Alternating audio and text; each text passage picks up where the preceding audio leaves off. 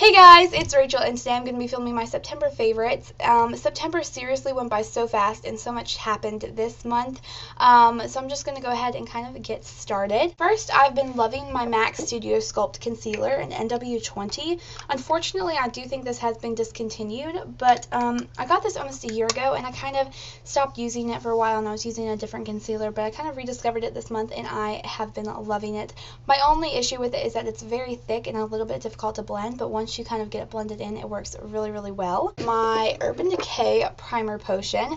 And normally I'll just use a MAC paint pot, but I have been loving this month. I don't even think I've used my MAC paint pot this month, so I would highly recommend this. It keeps your eyeshadow on all day, and you would be surprised how many times I've gotten asked this month how I keep my eyeshadow on all day and how it doesn't crease.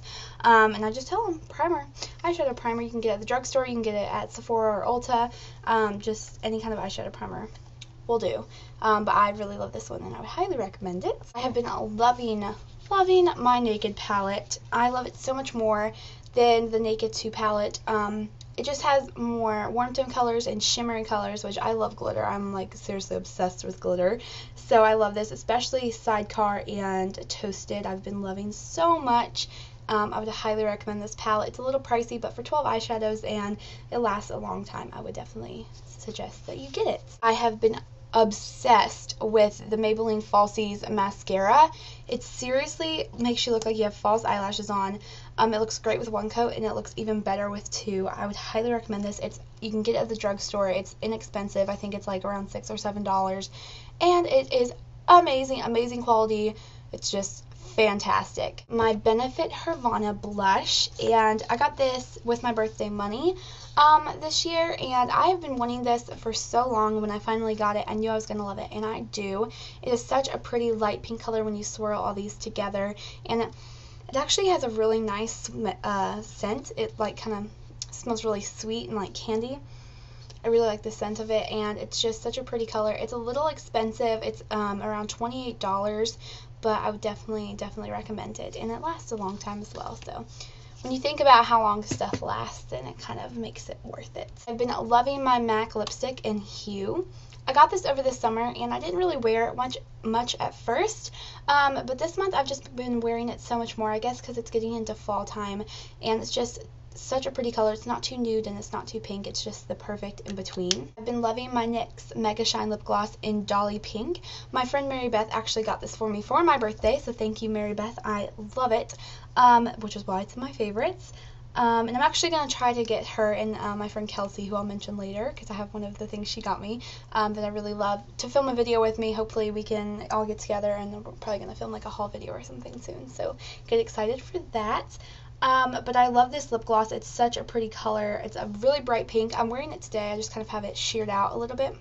But it smells like Cherry Jolly Ranchers, and it is amazing. It's not sticky at all. It's such good quality, and I would definitely recommend any of their lip glosses. I have been loving this OPI nail polish in Heart of the Holidays. I got this at JCPenney's for only $4, which is a really good deal, and I love red nail polish. It's probably like my favorite nail polish to wear, especially when it's like this kind of red. It's like a really kind of deep-ish red, but it has such pretty shimmer in it, and it just catches the light, and it's so pretty. I have it on my nails right now, but my nails look disgusting. They are chipping.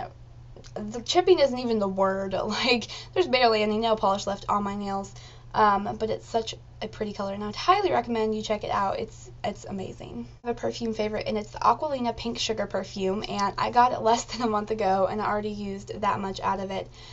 This is amazing. Every time I wear it, someone says you smell really good, or something smells really good, and it is just incredible. It smells so good. This probably won't make a lot of sense, but it kind of smells like cotton candy, but deeper, like more sensual, I guess, if that makes sense. It is amazing, and I would highly recommend it. You go into Sephora or Ulta and smell it. You will not regret it. It smells so good. If you don't like sweet scents, you probably won't like this, but if you like really sweet scents like I do, you will love this. That's all of my beauty favorites, and then I have 3 fashion favorites. So my first one is this cheetah print gray and black infinity scarf from Old Navy. This is from my friend Kelsey. She got it for me for my birthday, so thank you, Kelsey. I really love it, and you know I love it because I wear it to school all the time.